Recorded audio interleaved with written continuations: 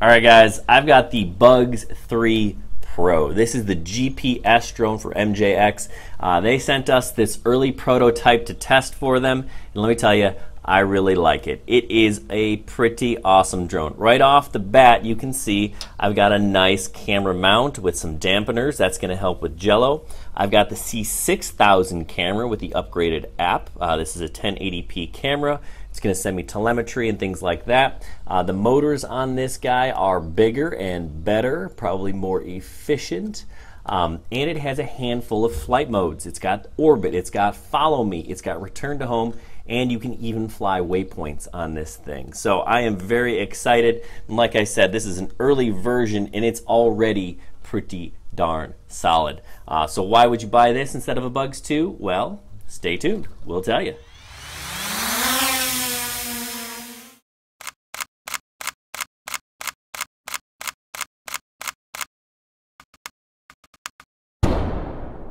So the first thing we'll do is take a look in the box for the Bugs 3 Pro.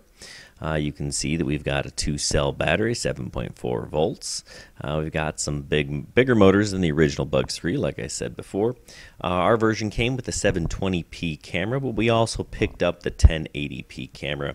That's the nice thing with this Bugs, is you can switch between the two. Now, you saw we got some props, we've got cord for charging, and we've got a nice mount for that camera with some tape to kind of keep it in place. This here is to hold our smartphone and the rest of the charger. Plug that in. Now you see this is a proprietary battery, so you cannot use it with your other Bugs batteries. Now the remote is pretty nice.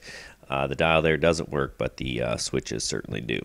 Now we'll put this thing together. You can see it does require some screws. Thankfully, they come in the box, as does this tiny little screwdriver. The mount will kind of snap on, and then we put the camera on, clips into place, and it holds nicely. Now, the advantage of the Bugs 3 Pro over the Bugs 2 and even the Bugs 5W is that you can swap out that camera. If you have a GoPro or another action camera, you can use it in that mount, and it works pretty well. We suggest the GoPro Hero 4 as really the top-notch option, but this is a solid camera.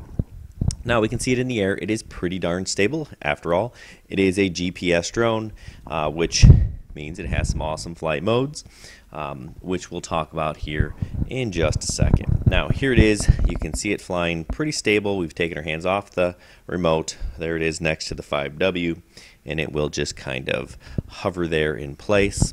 Now this is a look at the app, which is fantastic. This really does help make the drone. So this is some video footage from the C6000. That's the 1080p camera. That's the best one you can get with this model, unless you get creative, which is what we're going to do here. You see it kind of shakes a little bit. So what happens if we put a Walkera 2-axis gimbal and our own action camera? Can we get better footage? Well, yes you can. With the gimbal.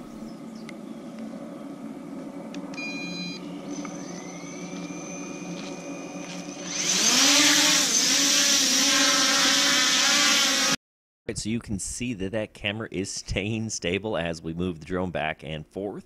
That's the whole purpose of the gimbal, to get a little bit more stable footage. Now we're going to take off. We're going to send it out over the fields. We're going to chase the horses a little bit. Now you can see that it's not perfect. There is still some vibrations, but it is doing a nicer job of keeping it smooth. You can also tell that this picture is definitely better. This is a better camera, better picture, and if I wanted to, I could even get audio. Now I'm going to hear a lot of buzzing from the drone, but this is not a perfect combination. It is a little heavy, and you can see here it weighed the drone down. I was trying to get it up, but it crashed. So keep that in mind. Not a perfect solution, but still something you might want to try. Hey, thanks for watching. We hope that you enjoyed the video, and don't forget to check us out on halfchrome.com.